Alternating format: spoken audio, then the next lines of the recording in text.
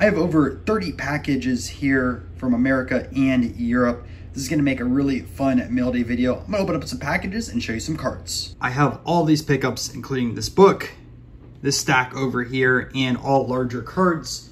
So let's get right into it. First off, I picked up this lot of Ogden boxers and wrestlers. These are all commons. I think I will sell these on Twitter. If anyone's trying to build a set, let me know.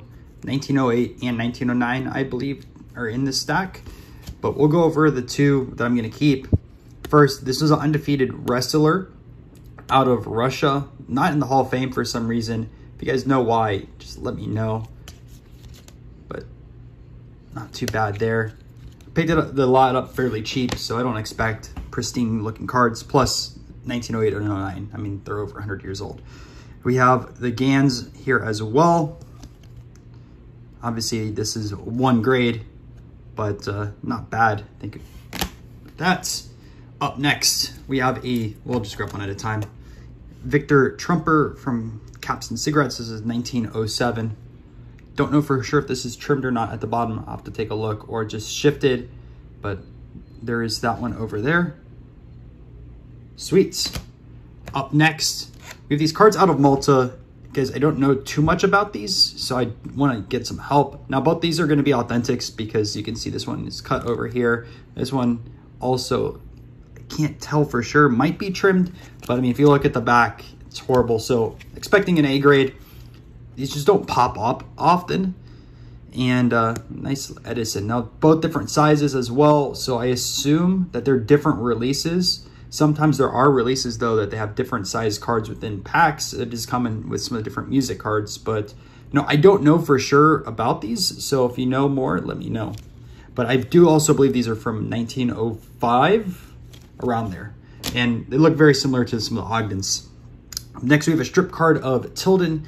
He's a famous tennis player in the 1920s. This will look great authentic because there's no borders on the sides. Plus, writing on the back, I picked up for $15 or $20. So I do want to get a nicer graded example in the future, but at least for now, as a starter in my collection, I'll take this card. You guys know I like rock music, so a Tom Morello. Don't believe this is his rookie card, but it is numbered, and there's not much modern rock cards out there. This was from Upper Deck in 2009, actually a Football Heroes product, so kind of cool with that one. We have a Rhodes from 1901, and I saw this on eBay. It was a stunner. I had to pull the trigger.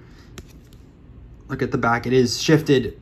This back is really cool, by the way. Some of the different releases outside the US have some really sick backs. I know some of the more expensive T206 ones do, but I mean, look at this artwork.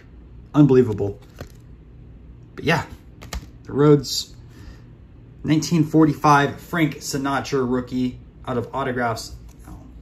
I have to check. I think this is a print defect over here, unfortunately.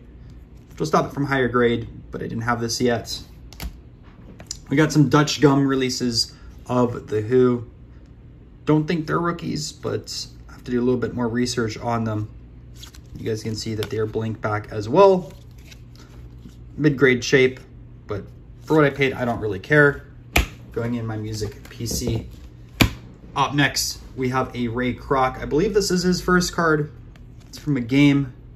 And, you know, thank him for McDonald's. They're on every corner nowadays. We have two space cards. So this is the JFK Glenn card. And we also have the Alan Shepard. What makes these a little bit special is their popsicle backs, which are a bit tougher to find. So I have this already in an 8 non-popsicle. And I already have a Shepherd that's pretty nice as well, but I did not have the popsicle backs. This is an upgrade in my relic PC. One of the things I'm starting to do is change smaller relics or cheaper brands into more expensive. Floss is super expensive in other sports besides baseball. And this is a jumbo bat relic of Paul Wainer. He's in the 1933 Gaudi set. And yeah, this is definitely an upgrade. Number to 10 with this jumbo bat. Have a Duke of Senator Stanford. Thank him for Stanford University. These were booklets in the 1800s. Really, really cool artwork on them. This is the Nolan Ryan of cricket. Also is a rookie year that shares with Donald Bradman. Can't afford the Bradman, obviously. There's some staining on the back, but it was a fairly cheap pickup. Don't know if this is Axl Rose's first card by himself. I know Guns N' Roses has earlier cards. This is a 1992 Genki. Now, this also has the first Nirvana band rookie card as well, and I do have that in my collection, but this is a fairly sharp card. On the back, nothing really there, just a sticker to peel off, but Axl Rose. This is a card I've wanted for quite a while, and I don't know the specific year. So SGC says it's 1910, PSA says 1908. All the resources I've looked up online are a mixture, so if you guys know for sure, let me know. But this is a local release as well. You'll see on the back, but this is Abe Tell. If you don't know, his connection with baseball helped orchestrate the Black Sox scandal. So a pretty cool connection on that side of things. I believe he's in the Boxing Hall of Fame, was a champion. But this is a Red Sun, and these are extremely, extremely tough cards to find. Eventually I want to get the Langford and also the Jack Johnson, but I assume they're way out of my price range. But beautiful back on this one, even though it is a beater card. I think there's less than 10 of these out there. So really cool card to add into both my boxing and baseball PC. Have a few writer cards next. So another Duke and Sons. This isn't a booklet, but this is the Great American set. And then also right here, created pretty much the science fiction genre. Now, I don't know too much about this Prominent People set. If you guys have some info, let me know. I have to do some research after this video is done. Then we got the Great Americans. Super, super clean on this card, especially for 1800s release. Imagery really, really pops. I assume this is early 1900s, but don't know for sure. But yeah, there's those two. Next, we got Dr. W.G. Grace, the greatest cricketers of all time. Some staining on the back, but honestly, who cares? It was super cheap. Something, again, I can upgrade over time. You can thank this guy for watching this video and also taking a look at photography. This is Felix Podin, which is a French release. Some writing on the back, but yeah, it's hard to get some of these cards in good shape. Some slabs over here. 1962 Eastwood. I believe this is his first English card, but could be wrong. I know he has some Japanese releases. I don't know if they're in the 50s or 60s. Documenting this type of stuff can be tough, but a good looking for. This is Canada's Beck's boxer, George Dixon. And when you look at the front, this thing is super, super sharp. Turn the back, and there's an 8 there. Some writing, but you know, I like the front of the card. It's a 1.5. I don't really care. Down to one card that I want now left in the set before I start focusing on upgrading, and that is the John L. Sullivan, which is super expensive. So I don't think I'll get that card for a while, but you never know. A national coming up, and you never know what you find at shows as well. This is a Laurel and Hardy. Now, I don't know for sure the year on this. PSA says it's 1930. This BCCG slab, which I don't fully trust, it's a lower, cheaper grading, says it is from 1930s in general, so no documentation on that one. This is near mint or better. It's not. If you look on the back, there is some staining right over there, but it is still pretty sharp for a 1930s release. The real rookie is 1931, but either way, I'm still going to add this in my PC. I'll crack it one day. I don't really mind keeping it in the slab like this. I just don't want to spend $30, $40 on something that I'll hold in PC and will not be moving. Now, these are more the oversized cards, and then we'll go over this right over here. So let's grab some of these. First, we have a Wilbur Wright. Let's see, the Aviator set. Pretty cool gold border. I think this is 1910. Correct me if I am wrong. Author of, I believe, the Three Musketeers. You can see over there. It's an Ogden. Does have some writing, unfortunately, on the back. But I gotta look at the sides of it, make sure it wasn't tipped. So that means like coloring it in. I'll have to take it out later, but it looks pretty sharp. Might be a little short on that side, but you can see there's a bunch of a border over there. So pretty cool. Got some nice 1985 Panini sticker cards, music-wise. Got U2. These cards are pretty sharp. Let's see on those. A lot larger size as well. I mean, I'll show you a little bit comparison. Iron Maiden, which is their first Panini card. They do have an 84, which I have the highest graded on that. luckily enough. We got the Madonna rookie. Go. Check this out. Another U2. So they had two in this. They have some 84 cards, but they're single band members, not the full band themselves.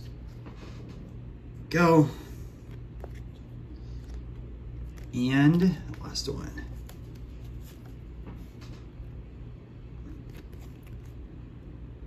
Wish I got a chance to see Van Halen live.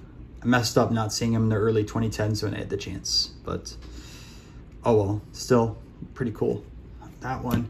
Now for the oversized cards, obviously some beaters, but this is a pretty cheap set. I think like $2 a card. Some presidents, obviously writing and everything like that on the back. I'll upgrade over time. I don't really care. But these are super nice. Get that over there. Both Genesis rookies, and could not pass them up.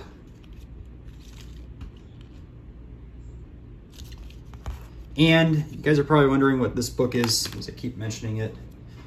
Notice the pattern of rock cards. Well, this is a rock Panini book, the two-toed, and this is from 1985. I'm gonna scale this back a little bit so you guys can see some of the pages.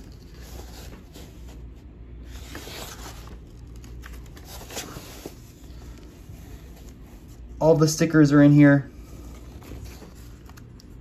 but the issue is they're all glued in. So I have to figure out how I will be removing these. So I've got to do some research. If you guys have any tips or ideas, let me know in the comments. But I will also document the book as well before getting rid of the stickers out of it, just so there's pictures online of the whole thing, just in case none survive. Let's see, another one. But it's had a few different cards that I did not have in my collection yet, so I wanted to add those in there. And we'll see how I end up doing. Like, this is another Iron Maiden from '85, a lot tougher to find.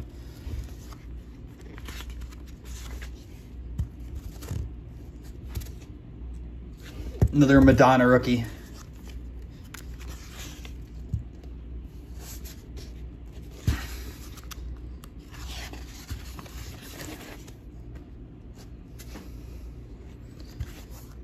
Pink Floyd. Queen. Rolling Stones, we're down there.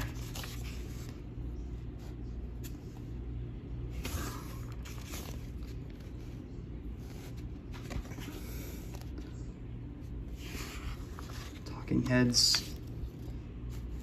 Toto, another U2 down there. Let's see there. Lot tougher to find than the other 85s. And there you go. The back as well. So this will be a fun project, document for a YouTube video and also my website. But yeah, that's the mail day.